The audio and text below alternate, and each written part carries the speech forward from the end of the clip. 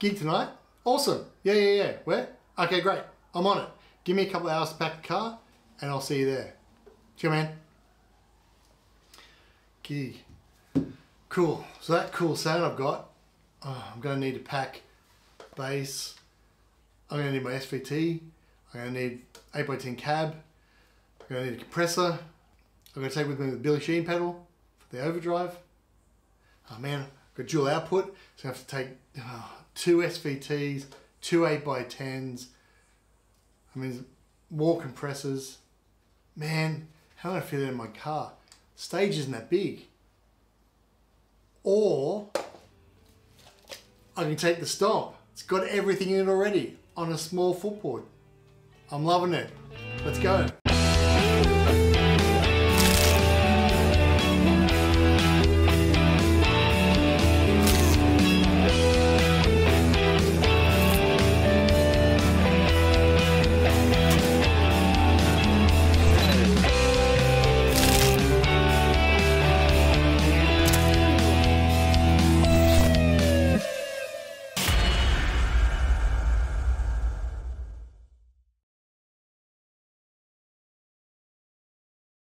Hey, thanks for joining us.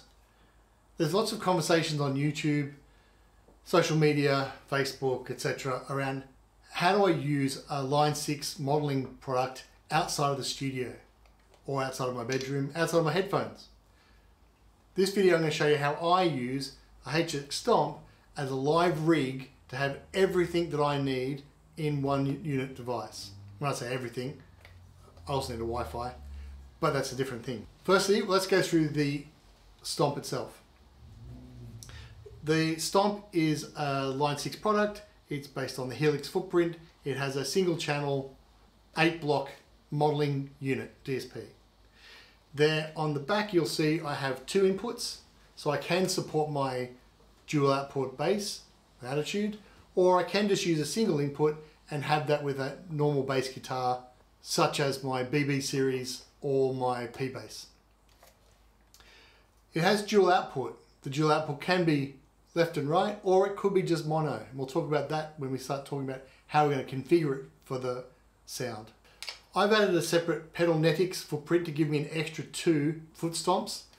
I'll go through when I show you the configurations that I use, what I use those for, and how I use this effectively with still a tuner and only 4 buttons. Let's go and have a look at HX Edit and see how I've got this configured. So here we've got HX Edit open up. I've got the Stomp connected via USB to my computer, and I'm looking at the HX Edit to go through it. I find it easier to do it this way than going through the pedal board, but you can do all this through the pedal board. So off the back of this, you can see I'm using pretty well all of the blocks that are available to me. I'm using a dual output bass going through 2 channels left and right. This is based on the work that John Willis has done through his Dr. Tone Labs. Please go and check out his website. He's got some fantastic stuff on there, which I have completely plagiarized to the extent. It's important to note that I have, in my live rig is different to my recording rig in this fact that it's as simple as possible. Whilst these look overly complex, the live is very simplified down to a single pedal board. I use 1 bass.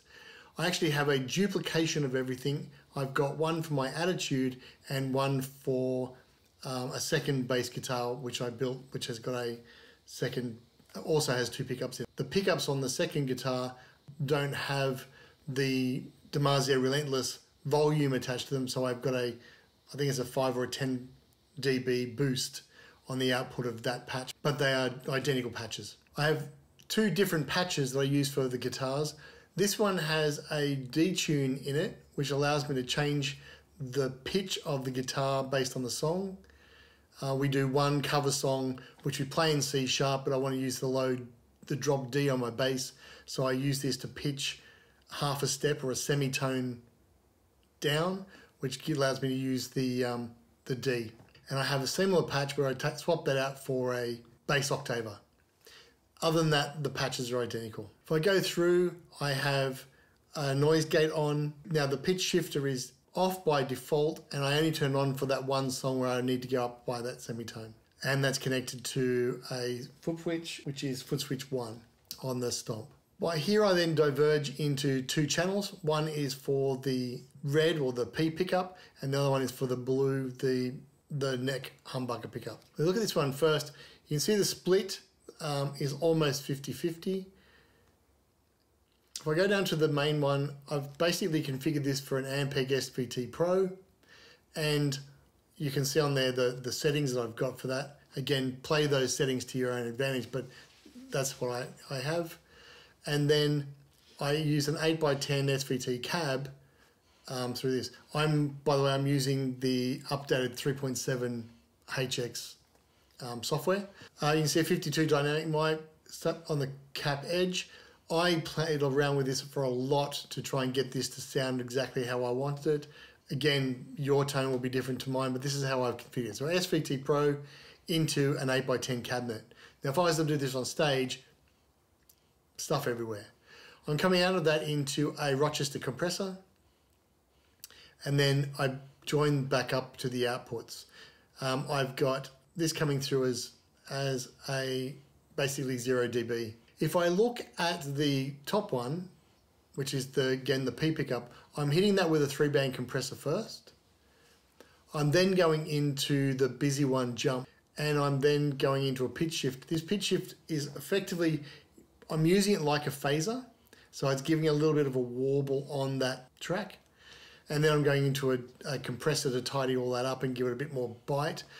As you saw on the Rochester, this is basically being used as a heavily overdriven amp. I don't overdrive it a lot, and I would have normally used on a live rig, I would have used my Billy Sheehan EBS pedal, but this is a great alternative within the box. And I then pop this out to, I used to use an EQ setting of a JBL speaker that John Willis created, but over time I've now moved this to an Ampeg 4x10 Pro cabinet.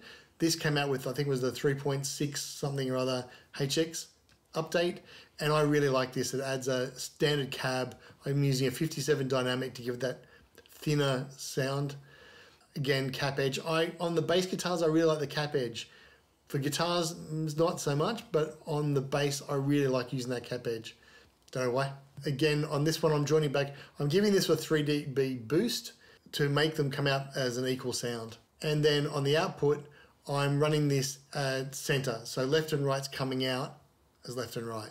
I really have 3 snapshots. So I do run it in snapshot mode.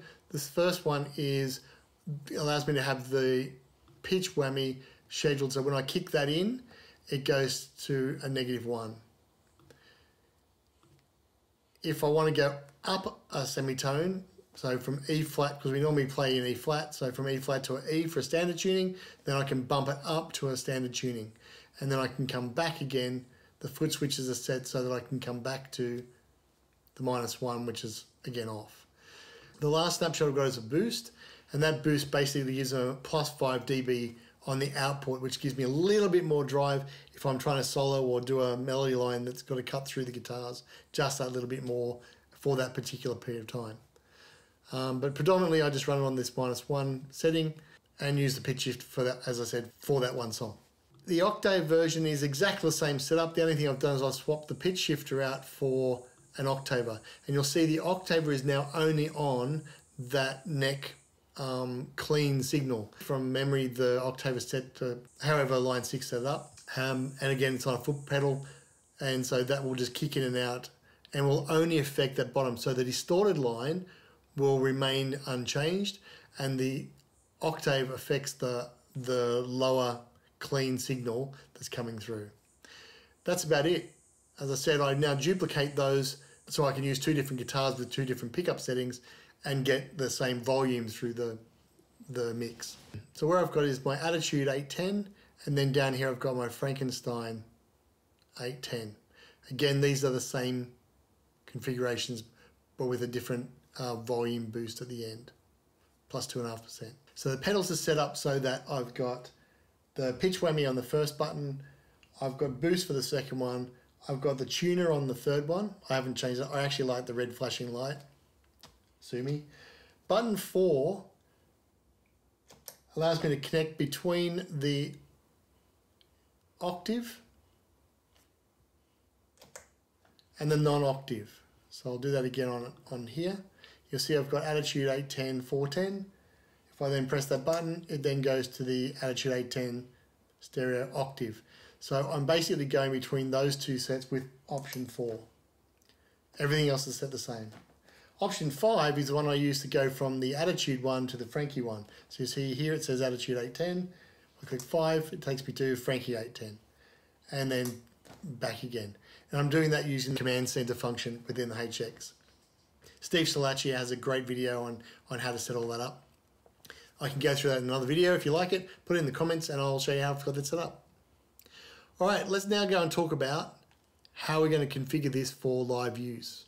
When playing live, there are two things you need to worry about. Sound coming from the music making machines, tone, making them sound good, and then volume, making the audience be able to hear it. So there are basically two ways of getting the audience to hear it. The first one is through the front of house. So you connect up the stomp, which is making the tone, to the bass, which is making the sound, from the fingers, which are making the magic, and you're connecting that to a front of house, which is then amplifying that to the audience so they can hear it. The best way to do that, if you've set up a stereo signal, is to then go left and right out of here using an XLR jack, so 1/4 inch to XLR cables, and going into the front of house. That will give you exactly what you're listening to on your studio through the front of house, and then the front of house engineer can then mix that appropriately with the venue, etc. Alternatively, which is what we prefer to do, is to have an in-ear monitor system.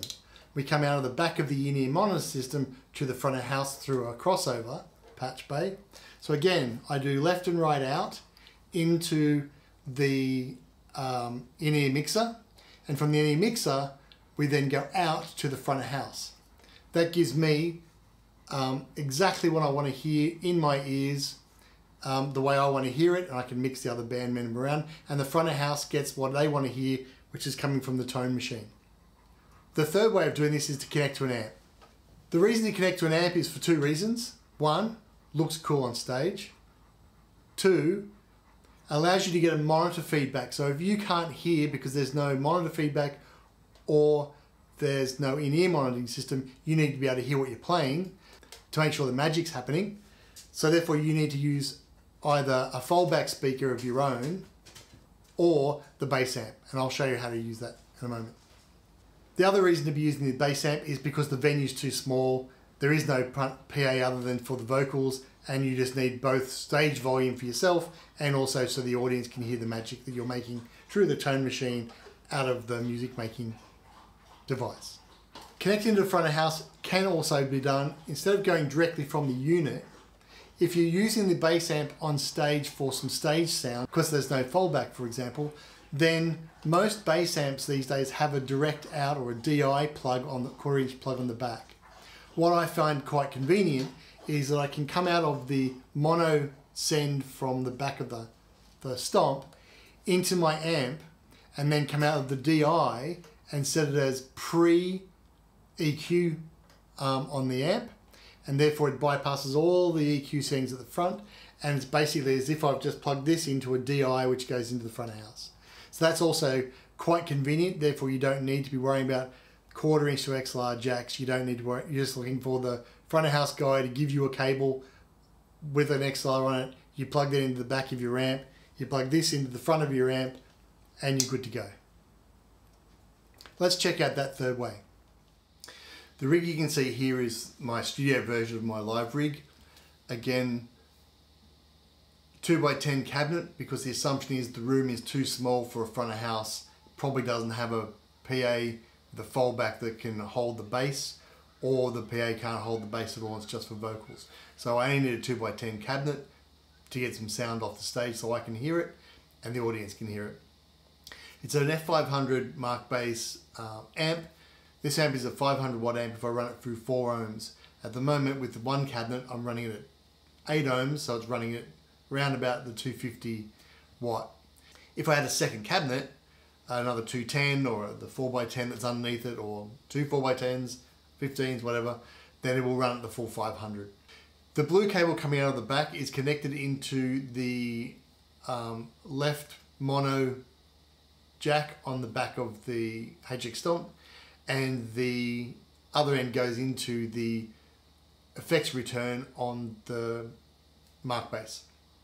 By doing this on the MarkBass, it doesn't bypass the EQ section like it does in some amps, but it allows me to bypass the preamp, so I don't have to worry about gain at the front end coming out. I bypass the gain structure. I can then EQ on stage using the amp to adjust for any of the venue settings that I need to worry about. This to me is a great output. And as we described earlier, I can then also DI off the back of the amp as a mono signal going straight into the front of house if it can take that, if it doesn't have monitors. Well, thanks for watching. Hopefully you guys have learned something about how to take the magic through the machine to the tone master and to get some amplification when you're playing live. Honestly, the HX Stomp is so great as a bass machine for live music. You can augment it with other pedals. Friends of mine are not using the onboard compressors, but are using compressor pedals. Some people are still using the overdrive pedals in front or behind and just using it for the amp modeling. However you want to use it, it's perfect. And again, don't be scared to connect it, and so you go. If you've got comments, please leave them below. If you've got questions, please leave them below. If you've got advice on how you set yours up differently to the way I do it, please let me know. Everyone can learn. Catch you around.